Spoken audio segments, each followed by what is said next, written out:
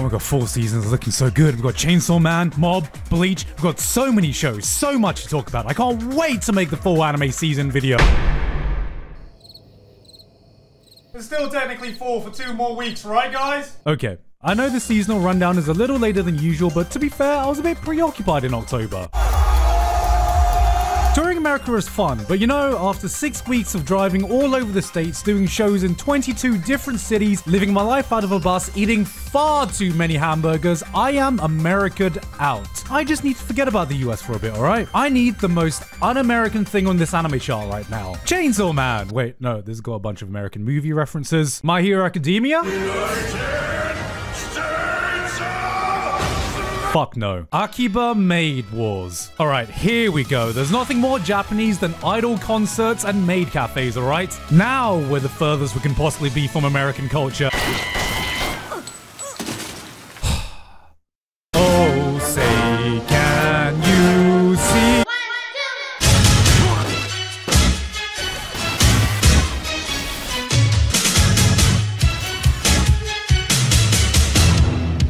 Alright guys, you know how it is. Bokksu is my favorite Japanese snack box. I talk about this every month. They are the premium Japanese snack box that sources snacks from all over Japan, working with family businesses from all over the country to send you a new theme of goodies every month. And you know, I'm gonna be honest, since I've been traveling America for 6 weeks, I have missed Japanese foods and Japanese snacks. So I'm actually really happy I've got a Bokksu right now. Look at all this, look at that. When you first become a Bokksu subscriber, the first box you will receive is called Seasons of Japan, which is the box I have here, giving you a small little taste of what's to come, because after that, each month will be a different themed box. Each box is completely packed and also comes with a booklet that teaches you all about the snacks' unique flavors and where they come from. Or as you can see, I'm in the office and I haven't had dinner yet, so I'm absolutely starving. So I'm going to try some uni rice crackers. So let's see how these are going to taste.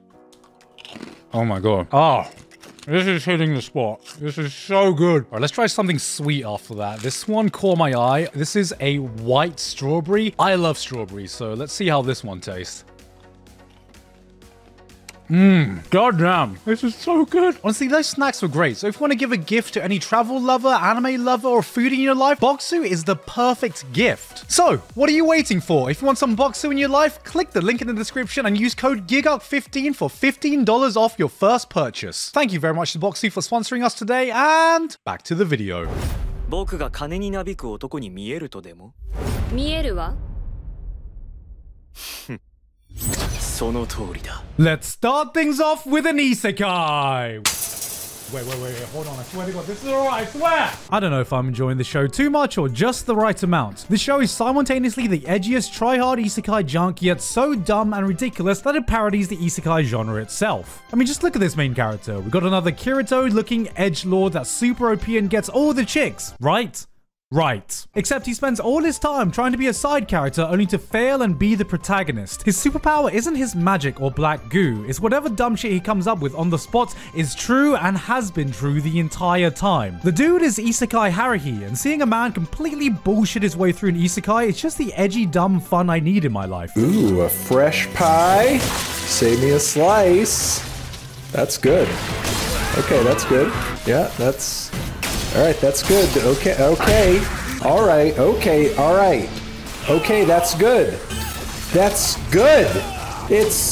It's enough slices! Now, if you're a seasoned anime fan, you are in for an absolute treat right now, because this is the season of amazing, no, not you, fucking sequels. Spy X Family is continuing to be one of the hottest new anime this year. Mob Psycho Season 3 showcasing some of the best animation the medium has ever seen. To Your Eternity coming back to give more tears. I said not you! My Hero Academia hitting us with its best arc in a while. Pop Team Epic carrying on its insanity. We got more Golden Kamuy, more Iruma-kun. Bleach is back, baby. Now, I know this is a series that meant a lot to many people, but you know, just because it's Bleach doesn't mean it's going to be a guaranteed banger. So, you know, let's all just try to calm down and keep our hype in check going into this. So, baby, go! Yes! Yeah, I was right. Okay, I've been vocal about my criticisms of Bleach over the years. Post Soul Society and Aaron Carr arc, it was my least favorite of the big three. I really do think latter parts of the manga took a nosedive in quality, but I'd be lying if I didn't say it feels fucking good to see the squad back again. Like, I thought I was gonna keep it together, and then that one song came on. You know the song. You know the song. You know what I'm talking about. The one that's like, so baby, now you feel like number one, shining bright for everyone. I'm gonna have a kid and I'm gonna be like, son, let me regale you with the songs of my childhood. If you wanna see some action. God, I missed Bleach. Nostalgia goggles aside though, Bleach has never looked this good. They are pulling out all the stops. In the manga, I felt this last arc was a little rushed, but with Kubo actually being involved in production, this might not just be an opportunity to see Bleach once again, but there might be a chance it could also improve on some of the manga's shortcomings.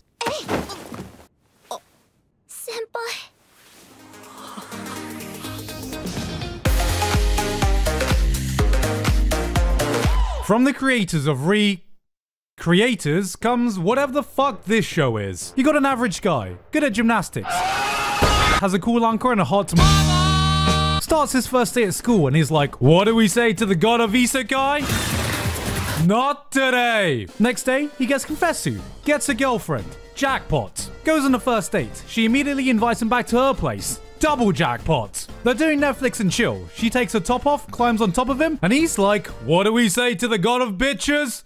Not ever. Ninja Clan. Roll credits. That's episode 1. Honestly, this just seems like dumb fun. Do you hate fun? Why do people hate fun? This is why not enough people watch Recreators. Stop hating fun. Hey, what's that?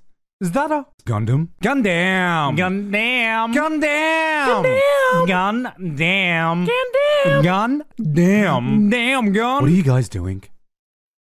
Watching Neon Genesis Evangelion? Since before I'm sure a lot of us were even born, Gundam has been pretty much the face of giant robots, leading the mecha industry to the modern day, but unfortunately, it's not exactly the easiest franchise to get into. It's been 7 years since the last newbie-friendly Gundam, so there's probably a decent chunk of new anime fans who's never even seen a single Gundam, which is why we've desperately needed a show like Gundam the Witch from Mercury. Not only is this a new original story not related to previous franchises, but it looks fantastic.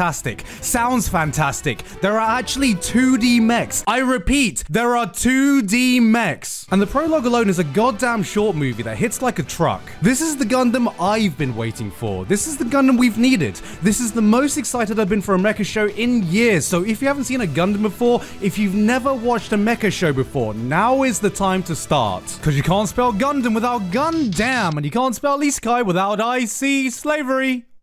Yeah, I don't know where I was going with that. Alright, I know having a guy reincarnate as a sword might make it look like we're just running out of isekai ideas, and we're just going with any old gimmick at this point, but hold on. Hear me out. You're absolutely right. Okay though, for real, the sword isekai is actually surprisingly decent with some interesting ideas for an isekai show. I mean, for one, they actually free the slaves instead of buying them. Nice to see we're finally making strides in the fantasy genre, because next we have Beast Tamers, a nice little wholesome fantasy show about a guy who tames beast girls. Let's see what this is about.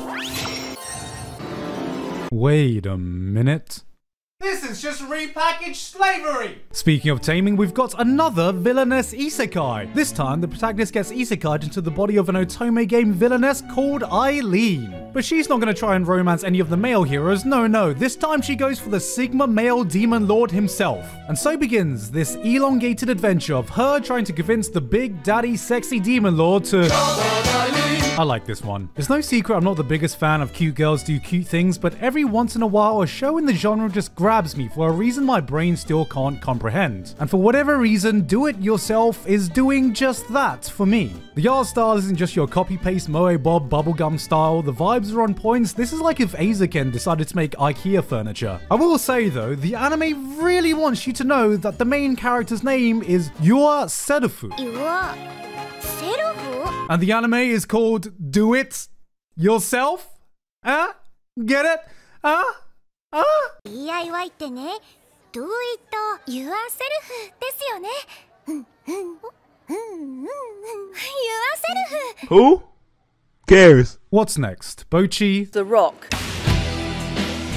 Looks like we've got more cute girls doing cute things this season. This time a bunch of them are making up bands, guys! Something we've not seen done since K-On! Or K-On Season 2! Or K-On the movie! Or K-On but shit! I'm not gonna lie, this one actually looks good too. Slice of Life fans be eating good this season, and it looks like there's gonna be a real focus on music and performances too. They've done a good job of making this not feel like a K-On! Clone, because it's a different vibe, different setting, and the main girl is so socially awkward, she makes Komi-san look like Tyler 1. So really, it's K-Ah. She just like me for real. Who? There's a new anime where the story is, What the dog doing? Bibliophile Princess. I love books. We got a story about some noble's daughter who's a book nerd from the kingdom of Sourceland? Sourceland? Dustland? Being set up in an arranged marriage she's got no interest in. Why does she agree to it? Well, she gets access to their library with thousands of books, of course. Now, if you've never read a book, it's kind of similar to anime, except unlike anime, there are no visuals, but the story unfolds in the magical place of your minds that opens up your imagination to infinite possibilities. And also here it gets you bitches.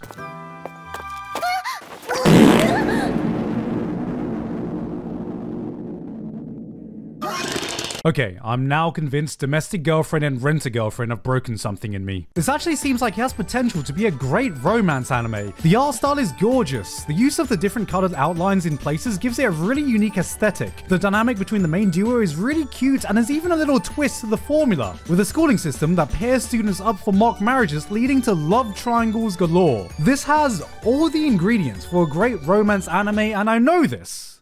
And I see this. But I look at this now and I'm like, vanilla romance? Cringe. Listen to me. The spice must flow. You know what else is cringe? Fucking maid cafes, am I right? Uh-oh.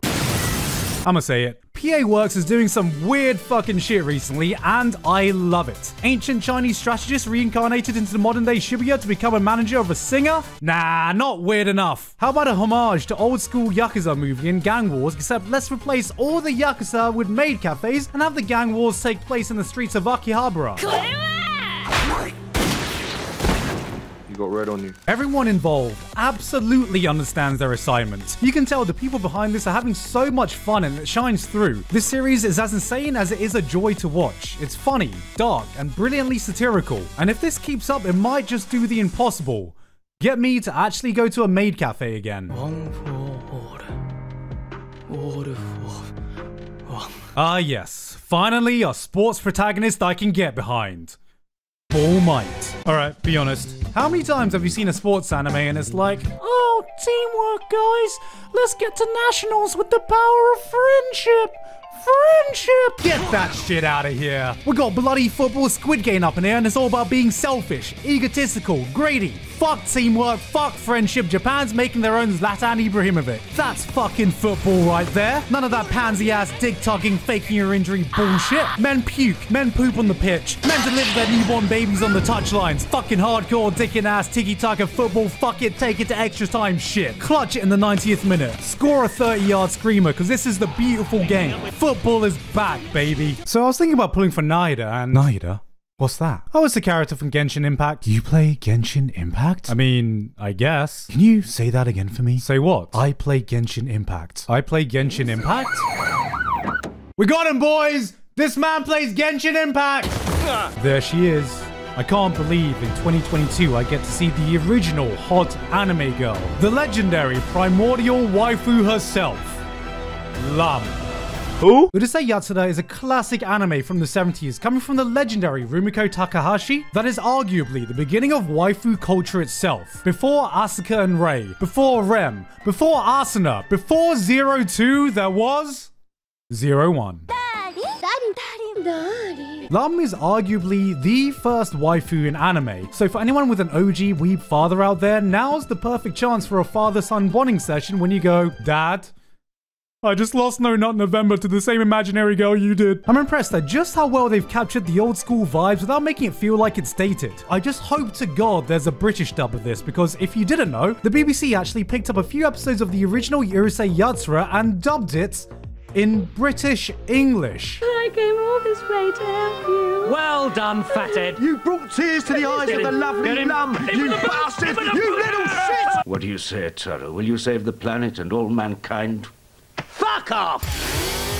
Alright, time for the big one. In all my years of watching anime, I've never seen a new IP get the kind of hype Chainsaw Man got. The trailers blew up on the internet. Everyone was talking about it. There were no manga readers suddenly appearing from under the nearest rock telling you this was going to be the next big thing, because this time, everyone already knew it. Chainsaw Man wasn't just the most anticipated anime of the season, it was the most anticipated anime of the year. Now, did it descend from the heavens, save anime, impregnate Dwayne "The Rock" Johnson, and transcend the medium to give its author the levitation powers he always wanted? No. Episode 1 could have come with free cocaine and blowjobs and it wouldn't have met the hype it received prior to release. But what it did deliver is one of the most promising adaptations in a long time. It's a rare case when a highly beloved piece of work is given the same amount of love and resources it needs to bring it to life, but that seems to be exactly what's happening here. Even with the amount of killer IP Studio Mappa have under their belt right now, it seems like they've put their A-team into this. Chainsaw Man looks gorgeous. And I'm not just talking about the flashy action scenes. From the quietest moments, the smallest movements, every frame looks like a goddamn wallpaper. Every shot looks like it was meticulously crafted. The team didn't just try to reference Tatsuki Fujimoto's love for cinema, the entire thing feels cinematic. I mean, just look at this cinematography. She's got bonda. For real though, this isn't some surface level adaptation. You can sense the team trying their best to imbue the soul of the original work into this anime. Everyone seems to have bet big on this show. We have 12 different ending songs and animations for each episode, and if you go to the uploads on YouTube, each of the artists have commented themselves on their ending episodes and what it meant to them. Like, where the hell else do you see shit like this? Every single person seems to be excited to be working on this project, and this is the kind of love and care you can't buy with just money. This is shaping up to be a magical production, so if the story ends up being as good as the fandom says it is going to be nearby impossible to find a better thing to watch this season. My only complaint is that in episode 1 at least, there were just a few shots where the CG looked a bit awkward, and I know a lot of people have pointed this out. Alright, what's next?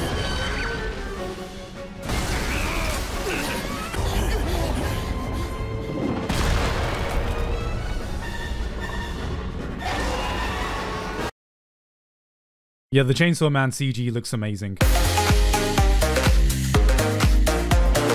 Hey guys, hope you enjoyed that video. Thank you very much this month to Alpha Sigma, Basil, Dysfunctional Degenerates, Vito, Jeff, Lavados, Misaka12315, Payne Patchett, Pony Stark, Waltergeist VT, and everyone else on my Patreon for helping to support me for this month and making this video possible. Alright, I know I said it at the beginning of this video, but I'll say it again. I know this seasonal video is a little bit late, guys. This might be the latest I've ever posted a seasonal video in the season, so maybe someone can tell me if it is. But again, I hope you understand, considering I was in America for 42 days. Yeah, I couldn't really get much other work done there. But I am happy to be back in Japan now, and I'm happy to be in one place and not flying around or living my life out of a bus. It's nice to actually sleep on my bed. So I'm not only going to be making more content on this channel, but I'm going to be starting my stream back up on twitch.tv/Gigguk. So yeah, more Genshin, am I right? Anyway though, that's it from me today. Nothing more to say. I've been Gigguk, and I'll see you all next time.